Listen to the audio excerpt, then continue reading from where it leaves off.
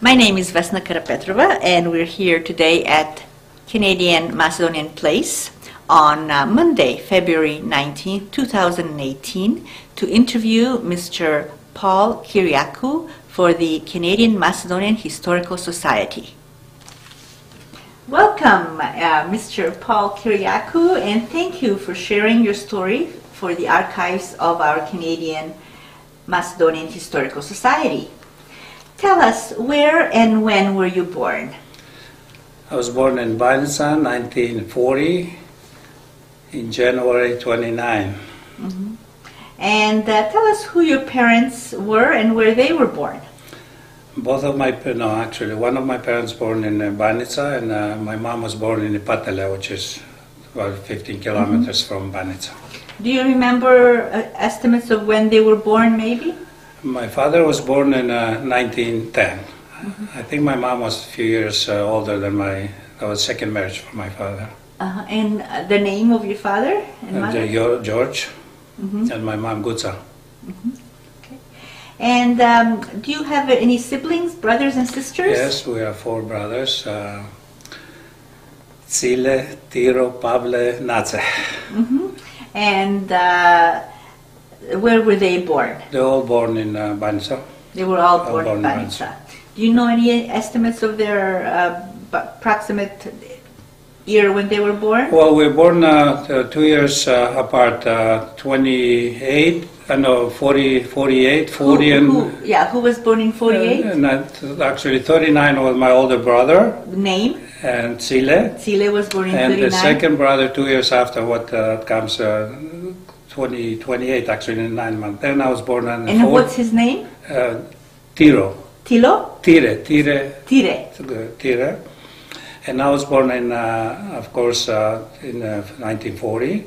And my brother was 1944, Nace, the youngest. Nace was the youngest. The youngest, yeah. And were they all born in Banitsa? Yes, they're all born in Banitsa. Now, how about your grandparents and your, where were they born? My grandparents, both of them, they were born in Banitsa. And what are their names? Lipe and Sofia. Do you know approximately when they may have been born? That I don't know, but it must be in late 1800 because my grandfather by 55, and he was 75 years. Must have born in late 1800. And where were they born? In Banitsa. Banitsa as well. Yeah, okay. Yeah. How about your extended family, aunts and uncles? Where do you think they were born? Well, my father had there are 2 brothers and a sister. The sister, she died very young, of course, from a sickness. And 2 of his brothers, one got killed in the partisans, and the other one, he wound up in the civil war in Poland. And I don't know if you want to hear this story. In Poland, my uncle, father and son, nobody knew other than me. His son wrote a letter to the Polish Red Cross, was looking for his father, and the letter came to me just like that because of the same name. And then I kept it for 25 years secretly. I communicated with that fellow about 5 years ago, and now when I met him in Austria. So you saw him, and what is his name? So this is a cousin of yours. Bogdan Smilovsky was his mother's name. He does not Kiriaku. I have pictures in there. Oh, that's an amazing story too. And now, Paul, can you? How old were you when you left your village? I didn't finish about my grandfather as a little story. Sorry. Yes, you can. Okay. Yes. My grandfather immigrated to the United States in the 20s, 1920s. And he was there for almost in 1936, but he used to come and pregnant my grandma and go back and forth. And where in the United States did he? Canton, Ohio. So he came to Canton, Ohio. His brother was there 1908. He never went back to Macedonia to see his other brother. There were 3 brothers, I think, like that. So there's actually all the papers I brought. His son brought them here, and I called Toronto Sun, and they welcome in the airport. And the two brothers, they haven't seen him for 70 years. They brought 70. 70. Because he stayed in United actually, States. I do have the right up there and the thing like that. And his sister is married, of course, in Banitsa to thing like that, and that's all. This is from your father's side. From my father's side. And you have a nice picture here. Does this include some people from your family? Yes, that's most all my family there. Not my uncles and thing. Just my entire family, my brothers and my sister-in-law and few relatives. Okay, so they include your brothers and your... Yes, all my brothers there. And, do you want to point to them and tell us who they are? That's myself there. Oops. I'll hold it like this.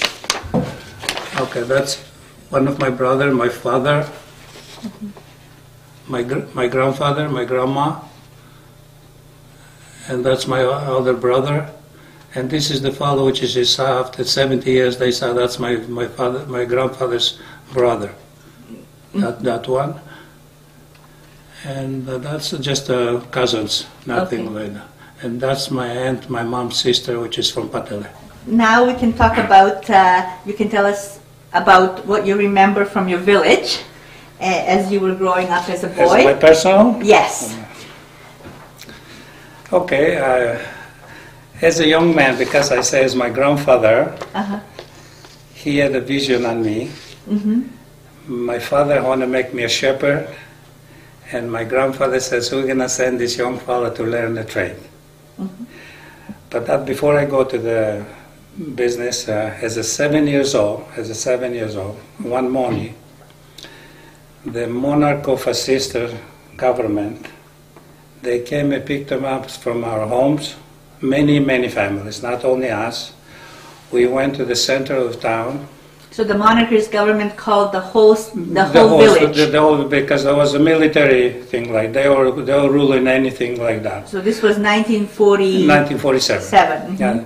So we regrouped in the center of the town, and then they chased us just like they got the ships out of the town. So when out of the town, as soon as she came outside of the town, the two policemen sit inside, one inside. And they started throwing with the machine guns on top of us, not on us, to scare us not to come back. So as soon as we went further up in the mountains, they came with a heavy artillery, so they still can scare us not to come back. And in the mountains, we met about maybe 4 or 5 different villages, all the people that's been chased away. So we went to Neveska. The Neveska is the border close to Albania and the Republic of Macedonia, right in that corner there. Of course, my uncle was the head of the partisans there. He welcomed us there. And what was his name? Mitze Nedelkov, have a thing like that. And we stayed, people which stayed in the relatives, they passed the Albanian border, and that's where they went to Yugoslavia, and they dispersed them all over the communist countries, whatever, yes. Iron Curtain. And asked my uncle, because he had a connection in Banitsa, he sent some message to my older brother. My older brother, they didn't know he was milking the cows. They didn't know, whoever they're going to grab, they didn't care who's going to be, because we were 4 brothers, but only took 3 of us, one returned back, And he came and brought us back secretly in the town. And my grandmother went to his brother, because they know the Karfilaci, they call them the policemen. They're going to come and look for her. Finally, somebody told them, because she's with her brother, and they took my grandma and they sent them back towards the Republic of Macedonia. They sent your grandmother back to Macedonia. But somehow my uncle finally again, she returned her back. My father and my grandfather, the fascists. We have to be careful. They're both Greeks. The partisans are Greeks, the Democrats, and the fascists are Greeks, but they fight each other. And my grandfather and my father, they went to send them to jails in one of the Aegean islands. So both your father and your my grandfather, because they don't want to send a force to the partisans, the adults, so they can go thing like that. So then after a while, my grandfather first they came thing like that. Then the war finished about 1949. Sorry, so both your grandfather and my father your father were sent to the islands. And many other Banitsa, not only many others. They had them a little like a communist. They thought they were communist, so that's why they sent them. So because the partisans used to, they come every night at the villages. They could grab anybody they can get, women, men, horses, anything, just to, and they used to hide underneath somehow. But somehow. And the fascist government at that time, they used to take them in the islands, so they wouldn't run away and get with the partisans. With the partisans. So they how long was your father there? My father twice he went. Once for 2 years, one for and my with your grandfather. Actually, his brother of my grandfather was two together. Yes. He was illiterate, he didn't know how to write and read, and he says, you sign here because you're not going to do the company with because he had a son partisan too. Mm-hmm. And he signed, they send him. Mm-hmm. And because if you sign, they go to the authorities who for example, Ilo signed because you're so-and-so. And they can come and kill you because he signed. He doesn't say that they signed in a blank. Yes. And underneath says, then the other one says he signs that that's why the killing was many killing because he says Paul says you're a communist and the other one communist and my grandfather did not sign. That's why they kept him longer. So your father didn't sign the paper? My grandfather. And then he came. Your grandfather didn't sign the paper, so they kept him longer in the islands. Whereas the other one, they let him go because as soon as you sign anything, you're not going to communicate with a communist thing like that. But if they catch you do, then you're really gone. You're really gone. Okay, so then, so your father survived that. Yes. He came back, yes. And then. Well, then things was getting better because we're an agricultural family. Mm-hmm. We are the well-to-do, not rich but wealthy, but still we had it in the red thing to us. If you like to anything, if you like to have a business or something, they still we're written in the red marks wherever they come. So they had you flagged that you were sympathizers. And they don't trust you. They didn't trust you, right? Yeah, so how was your childhood, My childhood. Paul? You went to school when you were little. What happened? I was, as a young boy, I was athlete. Mm-hmm. And of course, in Banitsa, I call them baby Banitsa at that time, we had a mini Olympics from the villages in the village. And I was the best jumper. And of course, the best jumper should have a flag bearer. To be the flag bearer. Were you high jumping or? High jumping. High jumping, okay. But we're competing with another fellow from another village who had just thing like that, who to get the thing like that. And of course, Sunday was supposed to be the Olympics. Friday night we were practicing in the village because we're in the center of town.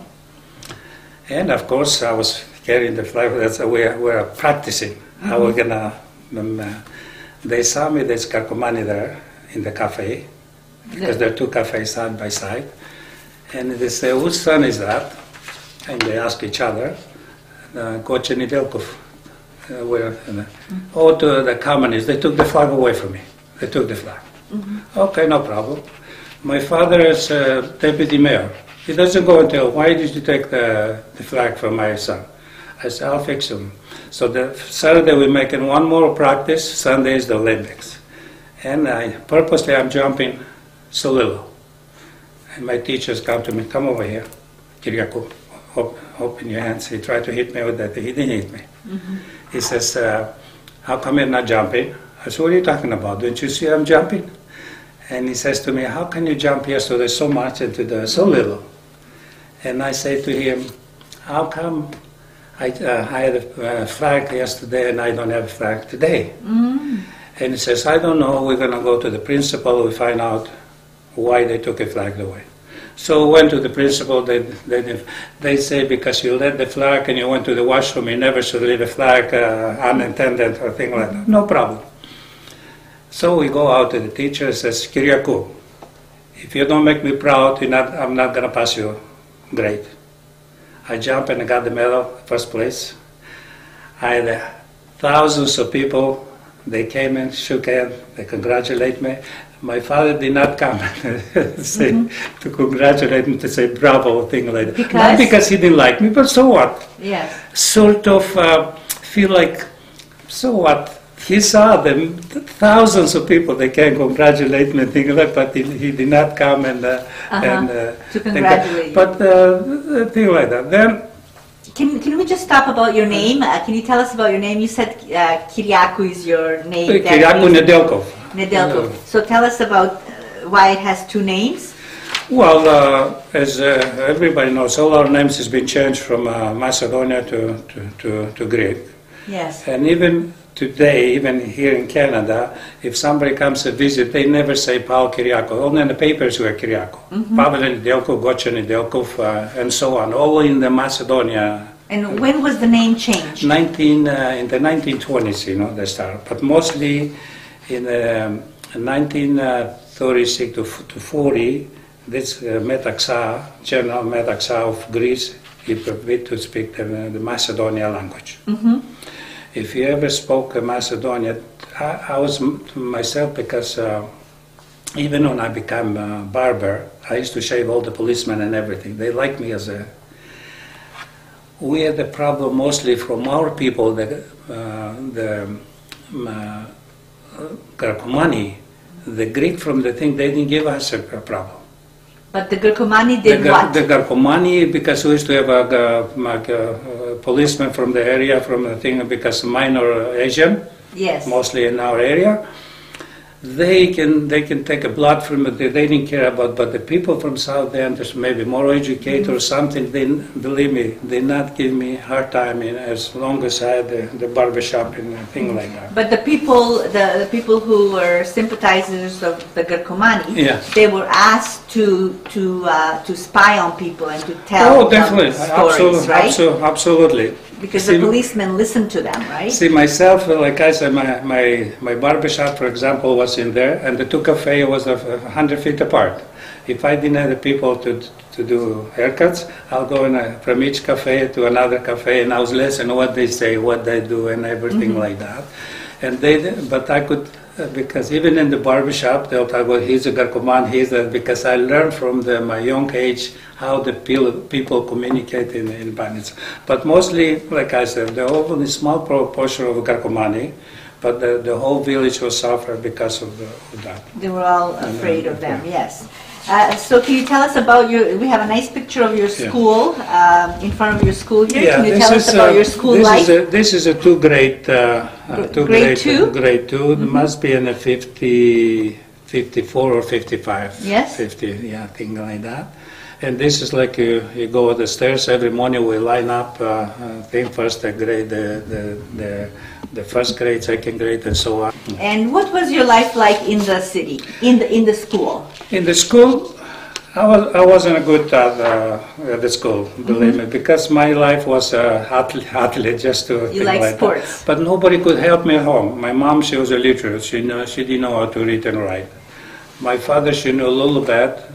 My grandfather, he learned a little bit in the So States. your parents didn't speak Greek? No. They didn't know Greek? Absolutely. And they didn't read or write Greek?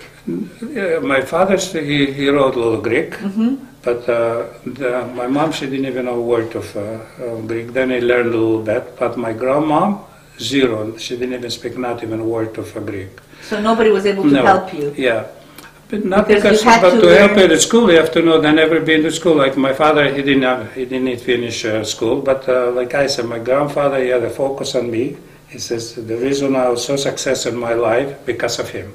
So you finished your primary school first, and then how did you become a barber? Okay, and then my last My last day of school, after I finished, the barbershop was just across the road. I finished after school. I had to go watch and hold the coat for the customers, sweeping the floor and so on. How old were you then at the end of... I started from 14, 15, and 16 I had my barbershop.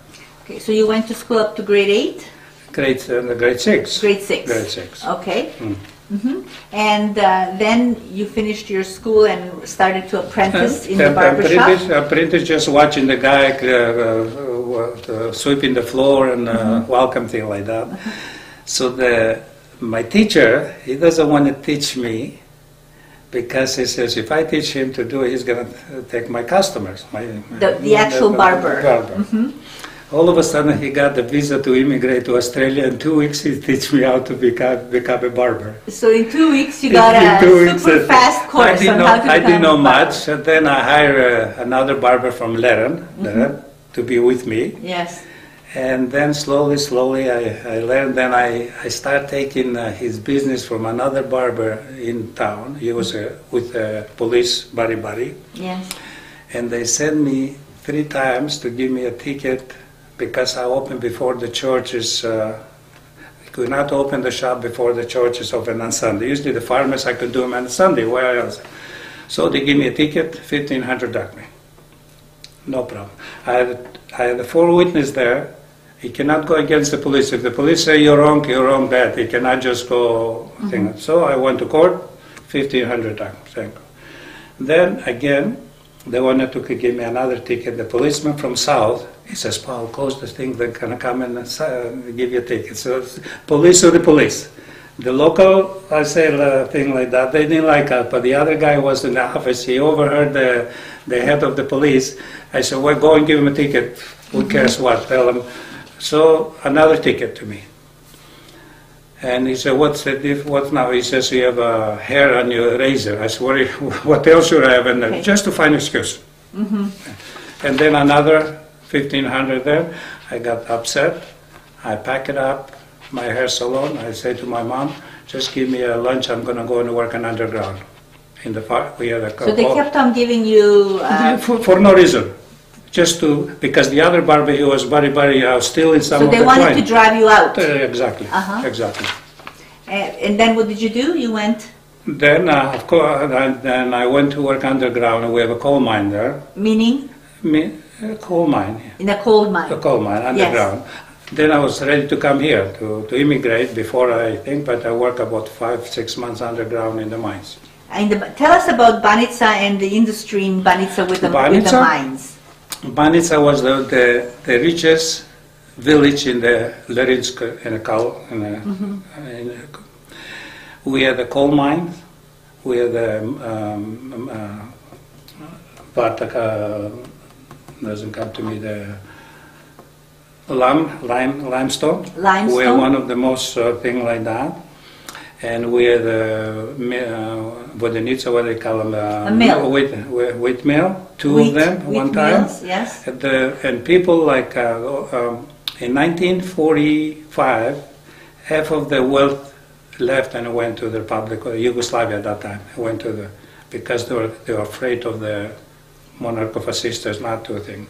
Almost quarter of the people immigrated and went to Yugoslavia. In 1945? 1945 to 1949. Because the oppression was so strong in Greece by the monarchist government. Those people, they are the wealthiest in the village. The wealthiest went, yes. And is this picture part of that period of time? This is actually, it's very close where all the riches of the Safini and thing like that. This is in front of their house has been taken. And almost half of those people, they left and went to Yugoslavia. To the Republic of Macedonia, because they were so afraid that from because they were afraid, because many people got killed and things like that, and maybe we're next. And they don't want to go to jails like other people and other things. So they would put them in jail. Yeah. Yes. So, Paul, can you give us a little bit more about what what your life was like in the school? You said you didn't speak. How did you learn Greek? Because your parents didn't. Well, at home we speak the Macedonian. Yes. But at school they must speak Greek. They do not. And you had to learn? Of course, at school that's the only thing they were teaching us. But then, and then as you grow older. Were there any problems if you spoke Macedonian? Oh, definitely. At the school, if the teacher hear one of the other, because we have some domazeti, which is people marry ladies from the village. Yeah. Their son, they didn't speak the Macedonian language. Okay. If they overhear some very few small, if they hear you talk to Yubaba Macedonia and they go to school, I overheard Paul speaking, for example, Paul speaking Macedonia, and the teacher used to give a few. So they would say to the teacher that they would snitch on you. Yeah, the snitch. We heard Paul speaking to the grandma. To the grandmother at home. And even for speaking at home, you were punished. Then, of course, when we go out in the village, in the Volta, we call them just back and forth, mostly we spoke the Greek because we feel like it's a hopper thing like that, to speak the Greek, not the Macedonia, just something. But then as soon as you come home, I'm 100% Macedonian. And at school, if you spoke Greek, what would the teachers do sometimes? But we could not, at school we could not speak the Macedonian because we were afraid of the teacher. Imagine. When you were afraid, what did they do? Nothing, they come and spank you with a little stick. So they would hit you on the hand, yeah. Mm-hmm. But then as you go, then as you get older, then they used to get the kids as a young age, they used to send them like a kindergartner, and they teach them strictly Greek, so to forget the Macedonia. The language, to keep them away from their grandparents. They know, first they used to spank you, but then with the thing, so they would teach you the best, like the school that is the kindergarten school, they used to get them, preschoolers I should say, yes. And they teach them strictly Greek. As soon as those kids grow up, and that's the only language they know. That was the only language they knew. That was a way of taking out the Macedonian language from their family. Yes. Can you tell us now about anything else about your school life before you became a barber? Actually, my school, the school was like I said, we is going to school not because we wanted to, just to go to school. Mm-hmm. And like I said, we didn't know much about, we never, but like I say, as soon as I became teenager, like I said, my grandfather, he had the focus on me. Mm-hmm. And my father says, because we're the shepherd, we're goats and cows and everything, says, go be a cowboy or a thing like that. Mm-hmm. And my grandfather says, I'll go wherever he's supposed to go, mm-hmm. But send them to learn trade, because he knew, and the depression in the States, if he didn't have the trade, people used to jump at train and kill themselves. Mm-hmm. So that's mean if you have a trade, you're going to survive. You're going to survive there, and that's all. Mm-hmm. And then when I put the sign, Paul Kiriaku barbershop, my grandfather used to be 5'5". He used to walk 5'10". Mm-hmm. My grandfather, the businessman. Right. He was, but not my father. Mm-hmm. I mean, again, he didn't hate me, but he didn't know. But my grandfather was proud of me. Mm-hmm. And he's like a saint to me. Even I have pictures and everything. The reason I'm success again, I'm keep repeating, because of him. Mm-hmm. Okay, great. Now, do you have some information there you wanted to share about the village? Traditions and yes, the celebrations and traditions were from your village that you remember. Celebration, I remember all of them, most of them. Like I said, Christmas we celebrate like 3 days with a band in the middle of town, and that's the only we can see the girls. So we didn't have the telephones and something coming. The girls dancing and stuff like that. And Easter, of course, 3 days thing. And we have a Gurgit then. St. George Day. St. George Day. Because we have 2 churches of the same name, one the old one and the thing, and it was out of the town. The St. George, all the whole town will go celebrate like a picnic, thing like that. And of course, May 1st we have a big celebration. We go to another monastery which is out of the town. We celebrate thing like that, and we have some tradition like we have. For the kids, Kolda da Baba, whatever, Surva. Around Christmas, This New Year's thing, the boys and girls. And we have another tradition they call it Varivar. The girls used to go and collect a flower from each group of girls, and whatever they collect, they go to the one house of the thing, and the mother, and they'll bake something, pituli or whatever they call them, maznik, zelnik, whatever, thing like that. But before they go, they're boiling leshta, what they call the leshta. They boil. They boil thing. Yes. And the girls is to go and give to each household, and the household will give them flour and everything. They will go home and things like that. And then whatever they're cooking, they'll go back and give them to each to the neighbors and everything. So lentils, they would. First they give them the lentils, but when they come home and they cook whatever they cook, any specialty, each home will do it different. One will do pituli, one biscotti, we call them in English, how they call them, and that's all. And the next was the Lazar. Yes. Lazar is like, let's say, there's a boy in the household. The girls will come and dance, and if that girl is interested in one of the boys, they'll lead and that's the first time I saw my wife. And they came in my house and dancing. They put her to dance, and you can tell because she's interested in me. Maybe they discussed that between them. Yes. And then they go to the next household. They know, oh, there's a boy there. If there's a boy, they put that certain. There were 7, 8 girls together. They dancing. So they come together and dance to the house where the boy is. They dance every house. They dance. They lead and dance, and we give them something. Just like when the boys play Halloween, something like that. Treats. You give them some treats to the girls for dancing. Okay. Yesterday, tradition. This is a very old tradition in as far as my grandfather and the great-great-grandfather. They call them pastovachka. Prochka. Pastovachka. Prostovachka. To forgive each other, yes. So, just like I said before I came, I stopped to this lady, she gave me, says, first you go to your best man, the kumu. Yes. 100% you must visit, they making the sweet stuff and things like that. Yeah. And then go from house to house. Then, if the brothers they fight or they don't talk each other, and that's the day to make up. They go to each other and ask for forgiveness. To forgiveness and yes. things like that. But definitely the youngest one, even if there's right, the youngest you have to go and say prostime. Okay, so the youngest is the one that should ask for forgiveness first. For forgiveness, yeah, things like that. And we had some igrački with the boys and girls. Toys? Yes, what kind of toys did you play with? Well, not the toys, we call them games, not the games. toys. You played games, yes. Games. First we call them tuturka.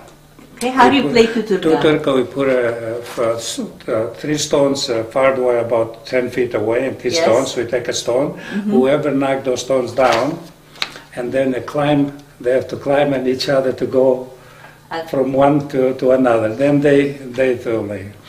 And the next is they call them tuturka. Just the boys like a hide and seek and things like that. And kotka. Kotka, a guy was sitting on a post in the middle. We get a whole can of thing with a sticks. If you hit them around so to prevent them not to hit them with the can, and if you hit them, then I'll go and thing like that. And they call them dalgo magare. You have 3 people sitting, thing like that, and you can has many people to climb each other, but you have to hold it for so many minutes. And marble, we used to do lots of with marbles, yes. Then the next we call them plaka chuvana. How do you play that? Plaka chuvana, we put a little round stone, and put it with the money. We used to pay the steel money with in Greece, the coins, like a cents, coins. And you go with a flat thing. If you go and kick that thing, if you go underneath, you got the money. Okay. So you take let's say it can be a can, but it used to be a little stone. You just go with that flat thing like that, and you throw the stone. Throw the stone. If you go, just like you do, like now in the Olympic, they do in what they call this stone. Just like we go with that thing. Then if you go far, then the other fellow goes. Okay. If you miss it, if you there are maybe 15 feet apart, I think. This is, there are a few small things, but that's the most important thing. And what was that called again? Placa Giovanna. Placa Giovanna. Placa Giovanna. Okay. And the girls, they used to play pato. Pato? Pato. They used to write on the ground, thing like that. They take a flat thing and they jump and they go from one box to another to a box to pass it through. Yes.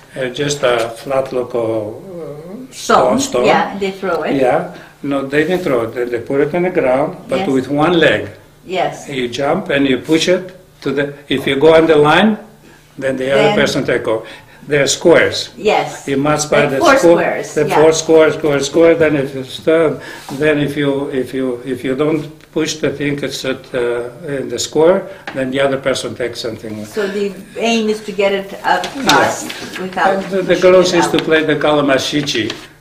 From the lamb, they used to get the little bone thing like that. They used to play and they color them and they put it underneath the hand. They throw the ball and they have to put that thing to catch the ball. They throw the thing, catch the ball. Okay. And we call them mashichi, but I don't know what. And, These come from the on the lamb when you kill a lamb and just a tiny little oshik, The bone. the bone. But this is a special little thing, a square little thing, and we collect them because we have lots of them. That's what the girls used to do.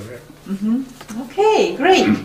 And with that in mind, when you when you started your business, and you mentioned you were a barber in your village, and then in the mines you went. When and why did you come to Canada? How did that decision come about? Actually, I defect Greece. Tell us about that. I was supposed to go in the army because I don't want to serve in the army. And how old were you? I was 19 to 20. I'm just gonna turn 20. 20. If you line is serving, you cannot leave the country.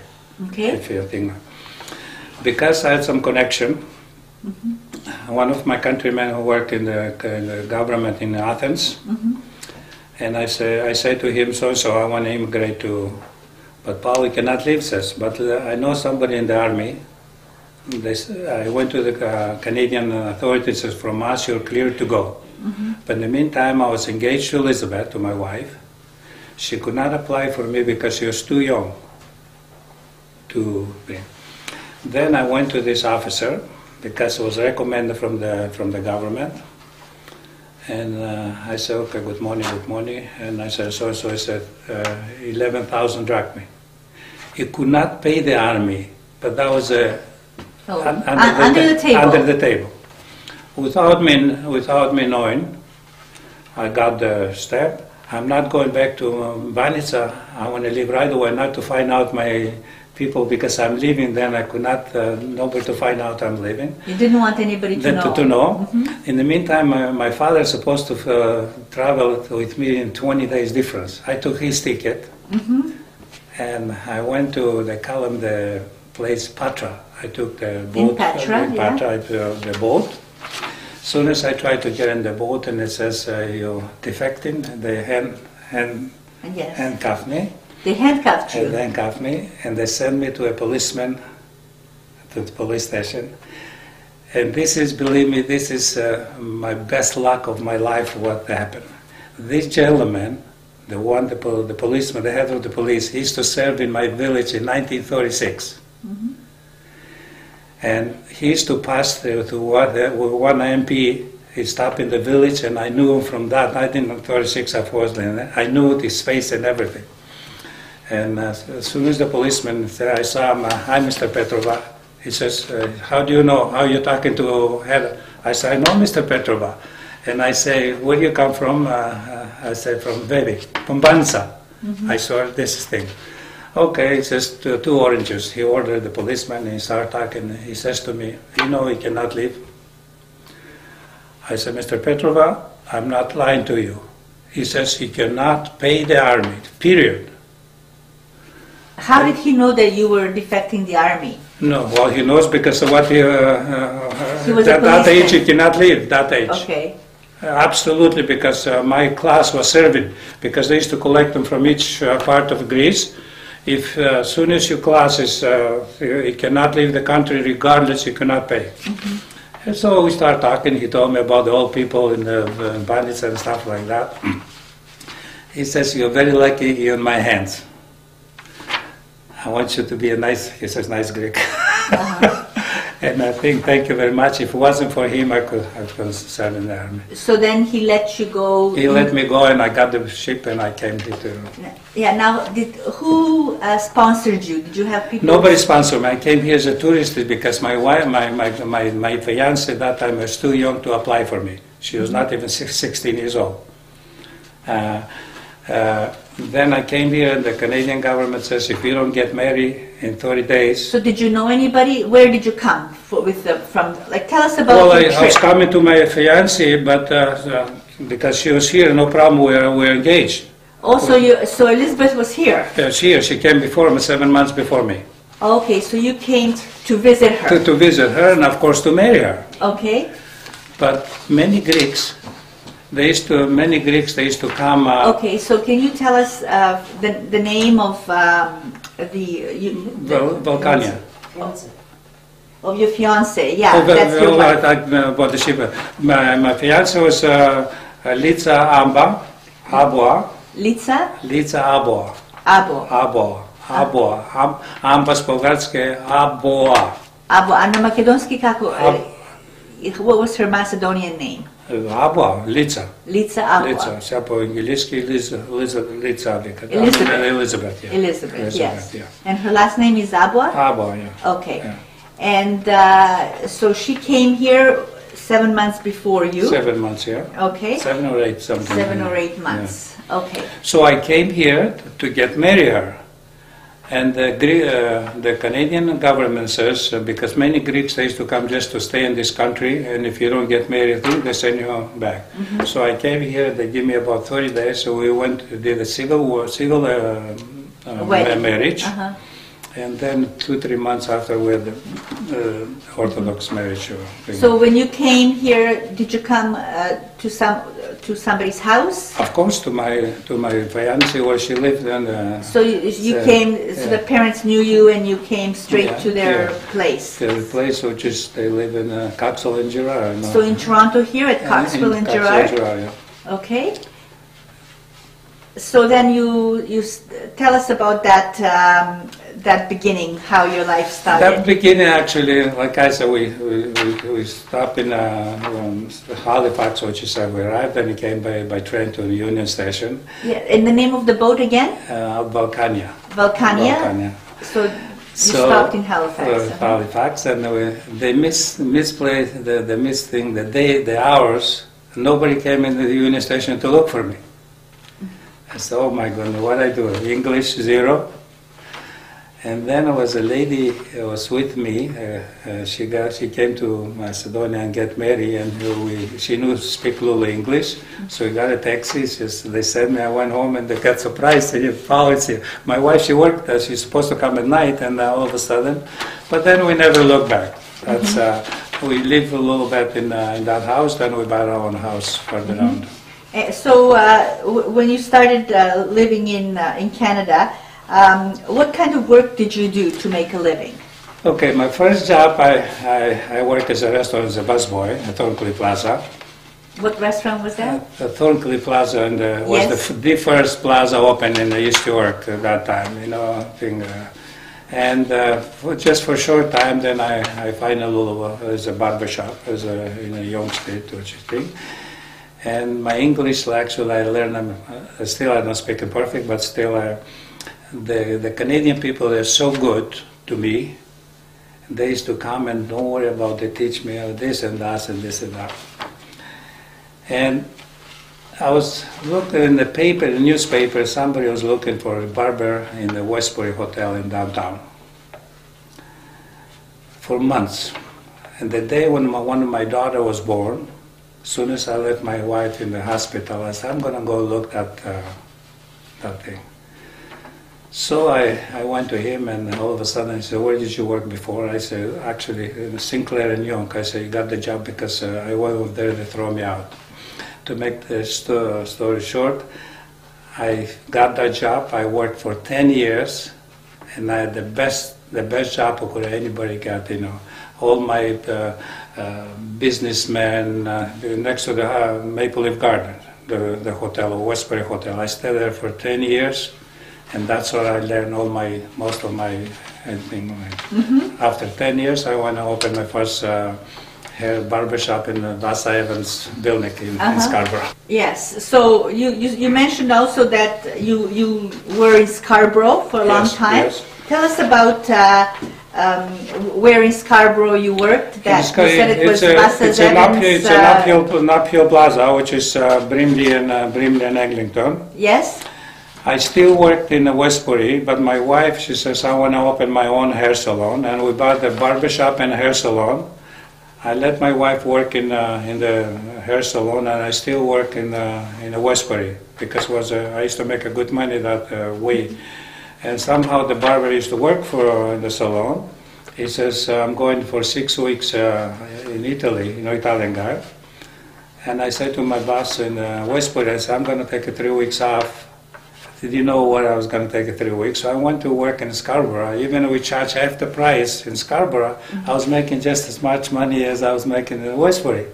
So I went and give him notice. His name was Paul too. I said, Paul, don't leave. He says. So then we started both one barbershop and a hair salon. And this was right at Eglinton and Brimley? Brimley, an uphill plaza they call it. Yes. Just between thing like that. Then after 7 years, we opened the one in Markham, Unionville.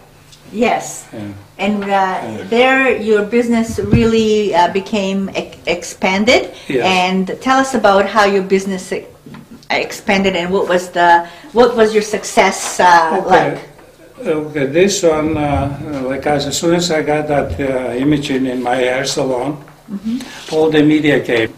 CTV, all the TV, the Macedonia program, they have me interview, Minus thing, interview me, what I did and thing like that. And that was in Markham, when you started in Markham. And what year was actually, that? I had Scarborough, which is then from Vasa we lived to Kennedy and Eglinton, where Loveless was. We opened there. Okay, in terms of years, when was your first store? 1972. And that was at Eglinton and Brimley? Right. And what was the name of your shop? Liz and Paul. Liz and Paul. No, Paul K. and Liz and Paul. Paul K. is the barbers like Kiriaku. Yes. Paul K. and Liz and Paul. And that was 1972. And then you stayed there for a few years? For about 5 years. Then we went to Kennedy and Eglinton. And you opened up another shop? Then immediately after some, we moved to Unionville, and I opened the first shop in Markham, Unionville. What year in Unionville did you open up? In Unionville, 1980. In the 1880s. Yeah. 1980. And so by 1980, we have a picture here of your business. You had several shops by then. Yes. Can you tell us how you expanded? Okay. So, when I got the imaging, I didn't want it to expand. And shortly after, one of the hotel, they were building the Hilton Hotel in the Warden Highway 7. Yes. I went to apply. And there was 7-star hotel, and says, you're not qualified. I said, okay, no problem. I have 2 salons, one in Scarborough, one in Thing. And a couple of weeks after Sheraton Hotel, the manager called me and said, because they saw all the write-up in the papers, and said, would you like to open a hair salon in our hotel? I said, by all means. And he says, but you must bring that imaging.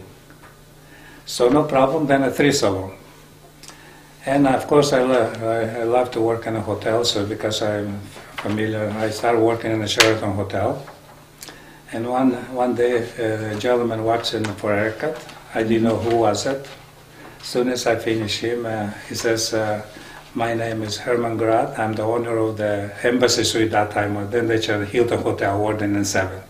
Would you like to open a hair salon in my shop?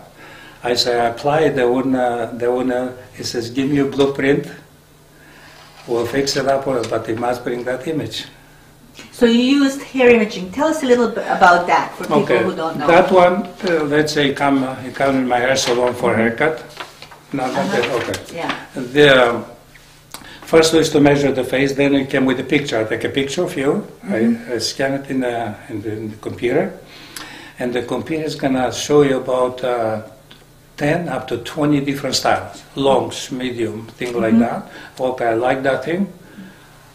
If you don't want me to cut the hair, my people, which is 30 people working there, you can buy my picture, we charge extra, go to the thing. But if you stay with us, I store that in my computer, and then you come in 2-3 months, I put your telephone number and that picture appears, and we give. Then we update in the program. Before I forget, then the people which is I purchased the imaging, they had me. I went to Helsinki to fight for the side for Canada, represent Canada and the computer imaging. For 2 weeks they sent me in Helsinki because of the... In Helsinki? Helsinki. At a hairdresser? No, not hairdresser, just to fight for the imaging. There's so many other companies who to become, and I got the first for the company, and they give me another software free of charge because I was... Then I took an extra week, I went through Russia, and I come back just because of that, just because of the computer imaging. That's fantastic. Yeah. How did you find out about that technology? Because you were really unique. Well, again, me and my wife, we're travelers. We used to have lots of seminars because we from the day one, we like to go. I went to the big cruise. It was a young girl was demonstrating in thing. And plus in Toronto, in the Toronto downtown, there were about 6,000-7,000 hairdressers, and this girl, I was looking at that girl, I said, this is something. But somebody took half of my business and opened out in Unionville, worked for me, and I could not think about how can I improve my business. Again, I'm going to mention my grandfather. My grandfather never saw a computer in his life. And in my dream, because for 2 weeks I was going to get crazy, how can I do to improve my business? Because in Unionville, they took half of my business, they opened down the street. In my dream, my grandfather, he says that imaging. My grandfather never saw imaging in his life. I get up in the morning and I say to my wife, I'm going to go and get that image. I said, okay, I said, we're going to get the money. We bought a house, we had a penny on the bank. I go to the manager, I say, Ed, and I know his name, I said $8,000 because that's what you need, $8,000 for the software and a thing. He says, Paul, not even 8,000. One of my clients, Macedonian lady, she works as a secretary. He says, Paul, I'm Ed. Paul is an honest man, give him that money.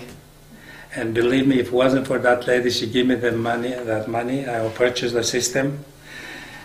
And I was the most, not the best, mind you, the most popular hairdresser in Canada because of that imaging, because of that lady, because they give me the money. And then the first shop went, the third shop, actually six hair salons opened, one after the other. Because of that, if I didn't have the money to buy the thing, I could not service it. And then when I went to Helsinki, I give him the telephone, the Scarborough telephone. My wife was alone and thousands of people called. She didn't know what to say. So after 2 weeks I came and I started doing it myself. I used to go from hair salon to hair salon. I analyze people. I give them the picture to the hairdresser. I go to another hair salon, which is in the Highway 7. I have three salons. And that's what I... Pure just because of that image in my... Otherwise, I used to hate computers. I didn't even know. Now I sleep with the computers. Okay. Yeah. And when you came to Canada, you were involved in some Macedonian organizations, like village organizations, like Banitsa? Actually, for 15 years, I played soccer for the Macedonia. We won the champion 1970. Tell us about the soccer team. Well, George Brown, actually, Jim Trendos, he passed away shortly after us, and his Tom Trendos was involved. Of course, George Brown was a thing like that. So we won the champion. This was Banitsa's. No, the Macedonia, the Steve Stavros thing like that. It was the Macedonian soccer team. Okay. Nothing to do with the Greek, nothing. And we have a picture here. And that's mostly few from the Volhynia, and the other ones, all the Macedonia boys from us. Different villages playing for Macedonia. Yeah. Can you show your picture one more time so we know where you are? Myself here, right there. Right there. Okay. So you belonged in the soccer team, Macedonian soccer team? Yes, for 15 years I was the most valuable player for three years in a row myself. Mm-hmm. Yeah. And tell us about where you played and. We play all over Metro, and then we played in the national. We became national league with Steve Stavro first. As soon as he left there, he supported then George Brown was ahead, and Jim Tendo. They started in the beginning. Mm-hmm. So then we won the champion in here, and then what was it? When did you win it? 1970. 1970, you won the championship. Yeah. Yeah. That was a big too, because I was a good player. Actually, the Greeks they wanted me to play a thing, and I refused that thing like that. They wanted you to play for the Greek team. Actually, when I first came to Canada, somebody knew of me back home because I'm a good player. As soon as I arrived here, that was in February, I wasn't trained, and the Greeks, they play some other English team in Broadview and in Girard, mm-hmm. which is a YMCA that was there. And they didn't sign me, but they let me play. They know I'm a good player. Mm-hmm. And I hurt myself.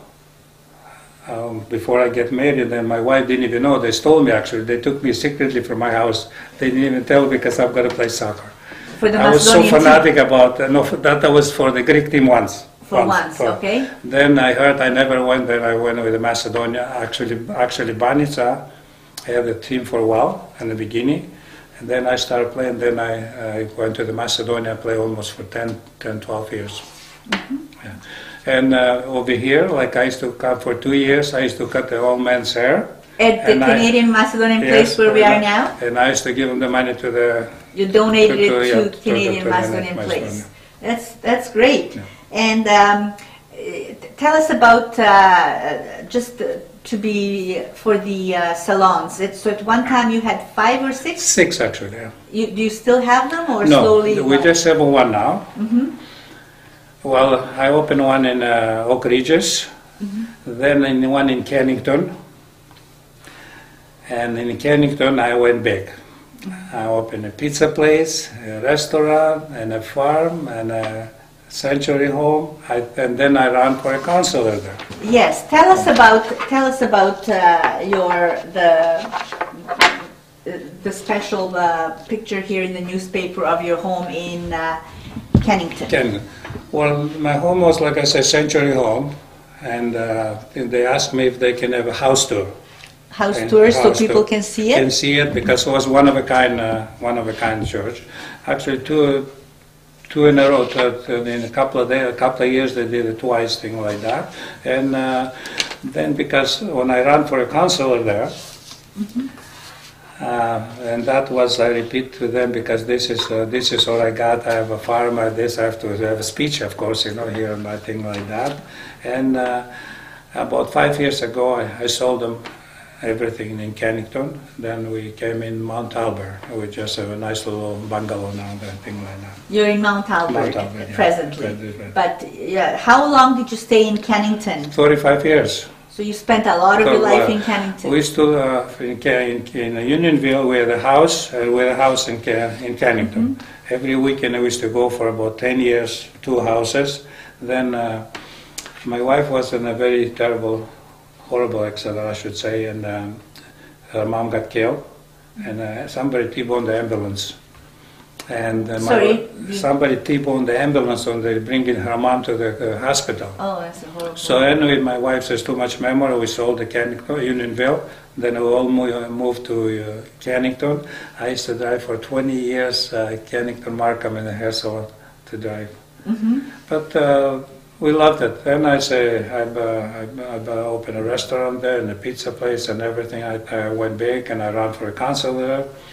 But then, unfortunately, then I disliked them. I sold everything. And, Right. When you ranked for counselor, that was in 1996, right? 96, yeah. Uh-huh.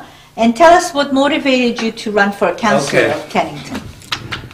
Believe me, if I put in my mind for something, nobody will change my mind.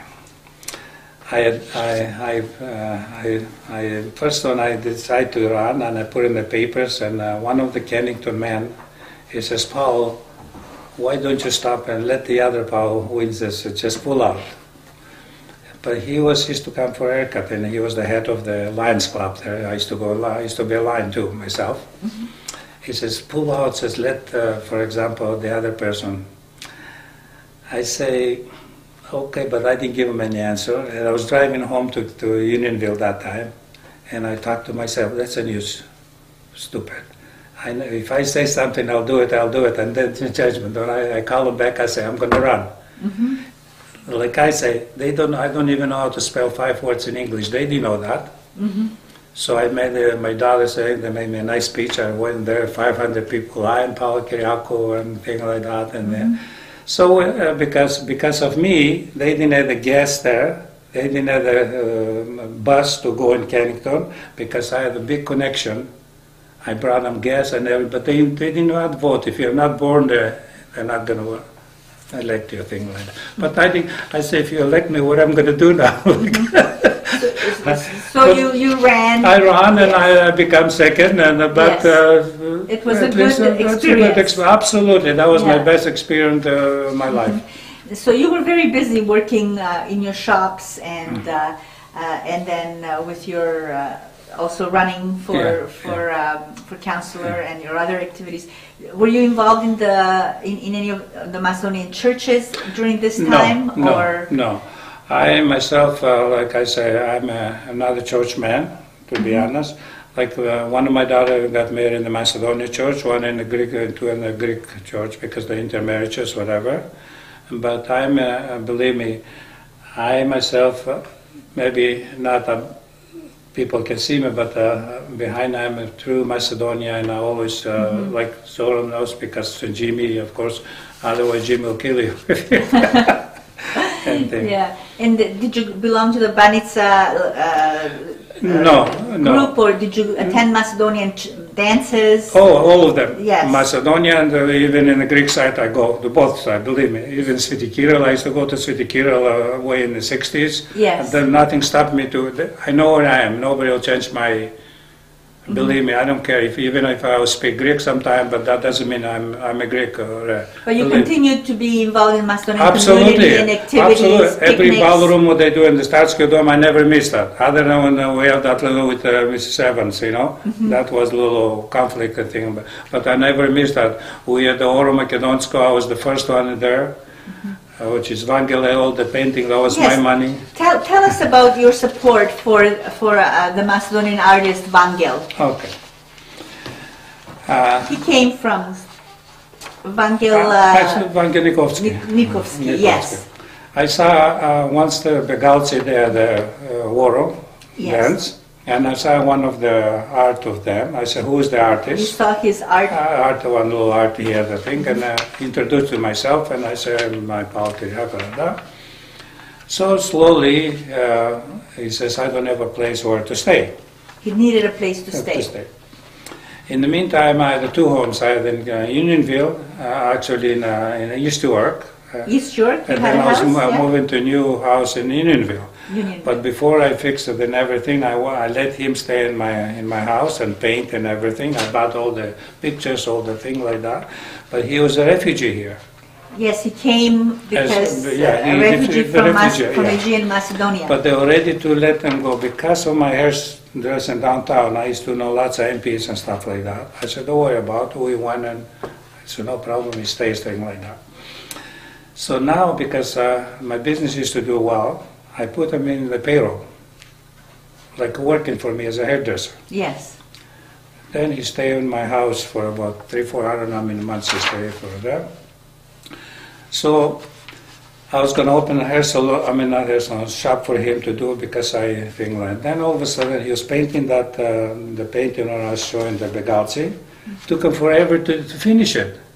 because now I'm eating, I'm drinking, I'm thinking if I finish it, I'm not going to have a thing. Finally, one day I say, no more. And then he called my brother now, Jimmy Mangos. He packed it up, they went elsewhere, they went to apartment in a thing like that. That time I paid for the apartment. He brought his sister from back home. So you helped to support? To support them, the artist, thing yes. like that. Then all of a sudden, when I signed the War Macedonian, all my painting, I was so upset. Honestly, I feel like to take a razor and cut it. Oh, that was my money and everything. It cost me $5,000 on him. And then I sent him a letter. I said, Vangel, you owe me $5,000. I don't want you but $3,000 I want it.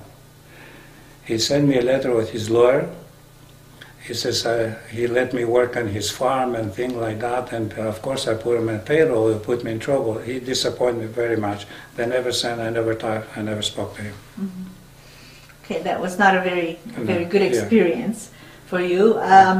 Can you tell us about a little bit more about how you met your wife? You told us her name, how you met. My wife, of course, I used to have the barbershop. And if you're a businessman, all the girls after you. This is in Banitsa, way back in Banitsa. You know? And all of a sudden, one of my sister-in-law's mom, and he says to her, Pao is a good man, Pao is a good man. So, and this girl, she used to go in front of my barbershop 2 or 3 times a day. I said, what the hell, this girl is, she was so skinny and things like that. And finally, like I said, when they pray Lazara, she came and danced in my home. And all of a sudden we got together, we used to, we harvested the corn and we used to peel it by hands. We used to go from one household to another household, so purposely now we knew that girl was going to peel the thing, so we want the boys together and stuff like that. So at night I was going to bring them home. At dark, we don't have lights in the Banitsa, something like that. So I went to bring her home, and of course her mom came and welcomed her. There were some other girls too. And then she gives them, because they have the orchard, they give me some apples, stuff like that. And then I said, this woman, she likes me. So then in the next couple of days, I walk in their house, they welcome me, things like that. And but shortly after, about 6, 7 months, they immigrate to Canada. And then, like I said, and when we came to Canada, my mother-in-law, she lived with me for 4 years. 40. 40. 40. 40. Oh, so your wife's mom. My wife, she never been separated until she got killed from the car accident. And some people, they don't want a mother-in-laws with them, but that woman was to us like a god, you know. I mean, my wife, we travel all over. We leave the kids with her. She raised our kids in the best. To the Macedonian thing, to the... She spoke to them in Macedonian. They all speak Macedonian. 3 of my kids, they speak Macedonian. Not perfect, but they speak Macedonian because of her. And how many kids do you have? 3? Can you tell us their names? 3 kids, Gina, Georgia, Georgina, Christina, and Menka. And Menka. Okay, and with your children grew up, and what are they at the moment? Do you have grandchildren? Yes, 8 grandchildren. My oldest daughter, she had 2 daughters and a son. My grandson, he was an Oscars a couple of years in Los Angeles. He produced, he was a photographer, and he was in the Oscar in Los Angeles. Yes, and what is his name? Alex Ordanis. Alex Ordanis. Ordanis.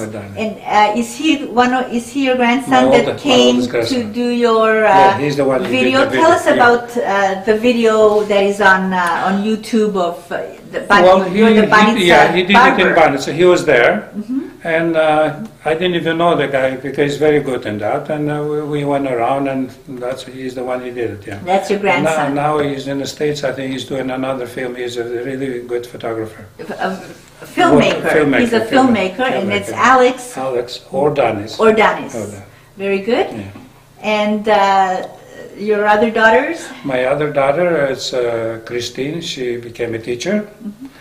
She married an Englishman, Canadian. He He was Fisher Price, head of Fisher Price CEO. After she had the 2 kids, she never went back to school as a teacher because he's well-to-do. And Menka, she's the pure Macedonia. She married a guy, his last name was Kostopoulos. He went to change his name to Kostov. He says, I'm not going to let my kids grow up in a Greek name. So he changed it to double Kostov from Kostopoulos. And they have 3 kids. And one in the school now is college. And the daughter is 16 years old and the little 11 years old. And Menka was involved also in the Macedonian program. Yeah, Tell us about that. Well, Menka, I think when you used to do it, she was, who used to, wasn't a bill that time when she was hosting the Macedonia program for almost a year. Yeah. Okay, and now we've touched on a lot of things. Is there anything that we haven't talked about that you think is important for us to touch on? Well, actually, you can ask me what's the population, probably, if you want to know about Banitsa. Oh, yes. Doesn't matter. With Banitsa, you said it was the strategic, you wanted to tell us that the strategic place where Banitsa was located was very important. Yes. Well, like I said, Banitsa was more strategic because all the wars, they stop, they have to go through Banitsa. Regardless where they go Solun or whatever, they have to pass through the village. And of course the politics the politics destroy my village, because communists or capitalists, almost quarter of the village left and went, like you say, to the Yugoslavia. That time was Yugoslavia, now Republic of Macedonia. They left, like that. And some of them, they could not come and see their loved ones for many years. And you still have relatives in Macedonia, in the Republic? Yes. When I came here, and I heard there are some people in the United States, and people in Czechoslovakia, and there are people in Bulgaria. So my wife and me, in 1968, we went and rented a car in Paris, and I went to 9 countries. The first I stopped in Czechoslovakia, where a professor of the University of Czechoslovakia is from our village. I went to see him, and I think not because they are my people. It's Boris Abov, he was professor of Czechoslovakia. Then we have a doctor in Czechoslovakia, in Brno, which is there. From there I went to Bulgaria. In Bulgaria, my grandmom's sister, she left 1922. They never came to see each other, although she died, and nobody knew where she was buried in Bulgaria. Then from there we went to Turkey, and where people who left 1920, 1921, they never went back to see. One of the son, actually, he went back to Greece. So from Banitsa, people left in 1920s? That time in the war, in the Asian war and everything like that. Then I went to see my grandfather's son in Akron, Ohio. Canton, Ohio, because then another person went to Taras, Indiana, which is, and he says, I left 1908, and then when I went to the Republic, there's a picture of me there. Most everybody from the Skopje, they came and said goodbye to me, and in 1968. We have a picture of everything like that, because that time, like I said, they could not. I could bring some stuff from Banitsa to them, but then nobody, like whiskey or rikia or a thing like that, but nobody will let them go through the thing. But then the borders opened after in the 70s or 80s, but that time nobody could come. And believe me, that was to me a very close relative, Dr. Malin. He was one of the best doctors in Ohrid. Yes. And I went and met him, and I stay in his place, and he tell me stories about what happened and how it happened and everything. Dr. Malin. Malin, yeah. And he's still in Ohrid. He was in Ohrid. Well, in Ohrid, he was the head of this hospital in Ohrid. And he was from Banitsa. From Banitsa. His brother is in Banitsa, one of his brother, and one is in the Republic. And one of this brother-in-law, married one of the daughters, the one that's in Banitsa. And I asked him when we got together, I said, where are you working? I said, I'm working in a republic, what they call Skopje, in the Skopje. I said, come on, cannot be Skopje, call them Macedonia. And I put the question, I said, how come your father-in-law is a Greek, and your uncle in the republic is a thing? I said, how come, whether he will be a Greek, or your father-in-law will be a Skopje. And his wife says, tell Uncle Paul, so this guy that he married a Skopje. Okay. That's true. So this is the problem what we get between the Greeks. They call us Skopje and anything like that. I said, they're Macedonia. Call them anything, but don't call them a Skopje. And then believe me, I say, I give him example. How can your uncle, which is he left Banitsa in the 40s. He was a doctor before he went there, and he will be a Skopje, they call him, and your father-in-law will be a Greek, and you have to give him. But that's how they believe. Cannot have. Mm-hmm. That's yeah. Now, Paul, you came from Banitsa to Canada a long time ago, and you have worked here really hard, and have been part of the Macedonian community. Absolutely. What has motivated you, to help the artists, to help the Canadian Macedonian plays? What has motivated you to be a supporter and part of the community? Okay, this is again, I'm talking. Let's say from back home. I support two families back home for 50 years. Tell us about that. Well, they're very poor. Mm-hmm. And they didn't almost for 50 years I didn't send them a lot, but for 50 years I sent some of our millionaires and stuff. They go back on things because I always like to help people because of my grandfather. My grandfather was a person. Let's say you go to the farm and plowing. Somebody says, Mr. Philip, can you let them Zoris muitaniba? I said, turn around. He goes to him. I said, Dedo, we're going to our place. It's okay, Nasta. We'll go after there. And believe me, you wanted to help people. Well, and believe me, I'm the same thing all my life. I'm not trying to brag myself, but I always I help so many people, so many people. Mm-hmm. Even the guy in Poland, I helped him for 25 years. I send him money and thing, but I keep it secretly until his father's wife dies here, because if she knew the husband had a son in Poland, I don't know, thing like that. Soon as she passed away, then I told the sisters, there were 3 sisters, you have a brother in Poland. And then they brought him here, thing like that. Mm-hmm. So they brought the brother here after? No, they went for visit. Just for visit. He's back in Poland now. Mm-hmm. Great. Can you tell us what in Canada you have, lived through that you're really proud? Canada, myself was everything. Mm-hmm. I never could accomplish that much, and I accomplished in Canada. Now you got married here, right? I got married here. With your wife, with my wife. What date was that? It's May 1961. In 1961 you got married. So you had a family like here? Like I said, I'm telling you, I'm not, again, I had the business where I got down in a thing like that. I have a psychologist, she's still with me.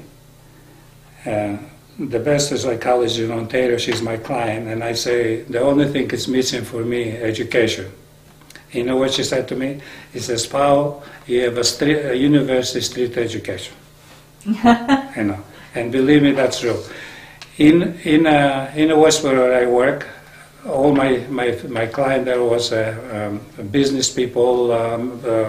I put about 15 people working in the Queen's Park because I knew the driver of the MP. They stand upstairs in the headquarters of the Conservative Party. I put 15, 16 people working because I knew the driver says, Paul, Zoran's going to come to think. And anything I needed, I could get that. And the people, they liked me so much. For 10 years I worked, and that was my best thing. I will never exchange with no doctor, no lawyer. This is in when in you a Westbury hotel, which is I work downtown. and you met a lot of very Absolutely, influential people. If I didn't have that job, probably it could be the same thing as a little villager. I came from back home, and I never. But that opened my. Right. And Paul, you are an example of a very successful Macedonian immigrant who came to Canada, and you were able to build a really meaningful life in this country. What advice do you have for the young generation here who are, who are Macedonians, and what advice do you have to be successful in Canada? Well, first of all, education and hard work. Like I myself, I'm probably, I'm 78 years old. I still work. I'm a workaholic. Work doesn't kill me. And like I said, the best thing is to be honest and hard to work. And believe me, like my kids, my grandchildren, of course, now, because we lost the kids. Most of them we lost. What I'm thinking now with the social media, I have 250 Facebook friends, mostly from my village, Banitsa Aegean, whatever they call them. And I want to do a reunion of my people. That's your my goal, my thing I wanted to do. The children, they lots of intermarriage and stuff like that. And even for one day, I like to have them do like that. And I'm thinking how we're going to do it, a picnic or thing like that. We can have people from Banitsa come. My nephew is a mayor in town. He likes to come. And you like to have that reunion in Banitsa or no, here? No, here. And we're going to have people from Australia, from wherever likes. And I'm going to open my house for a couple of couples if they want to stay in my house that time. So I'm working now like that. But again, this then politics kill us. Politics is very thing like that. If I have it in the Macedonia church, I say, oh, I'm a Greek-man, I don't go to it. If you go in the Greek church because they give you free, oh, he's a Greek, you don't go from there. And if you go in a hotel, it's cost you a lot of money to do a thing like that. But believe me, I'm going to do something. I'm going to see what the people thinking first. They click me yes or no. But believe me, I care about my people more than any of my, and I met and I photographed more of my people, and I spoke to them more than anybody else. I have thousands of pictures and videos and interviews, and in the Republic of Macedonia, like in Turkey or whatever I go, I always ask questions. I don't just sit down and let them think like that. This is what I'm. But like I say, success, hard work. И што сакаш на македонски да кажеш? На сите. Well, на македонски Што е важно? Што да така нешто, сполајте многу сум поканите во да му кажам на народот кој си јаска, и вашо веле не е протендинг што веле нешто, го кажам од срце, и со сакам неубаво милост. И да не забораваме од се македонци. Сполајте многу, Pavle, Paul, thank you so much for being with us here at Canadian Macedonian Historical Site.